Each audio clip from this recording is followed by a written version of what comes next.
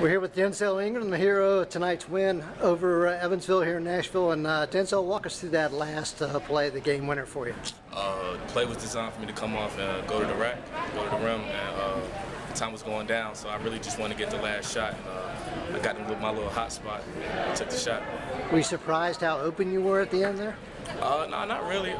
They was kind of sagging off. I guess they expected me to probably go to the rim and get fouled, so I just pulled it back. You've got this penchant for hitting big shots since you've come to UNCW. How do you feel about taking that last second shot? I feel good. I feel comfortable. I feel like I can hit it. So And your thoughts on the game tonight overall? It was a tough game. We had to battle.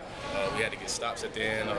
Devontae and Marcus when they fouled out, so that was tough. We had to put Chris at the 5, so we really had to get stops at the end and box out, and that's what we did. We forced a turnover.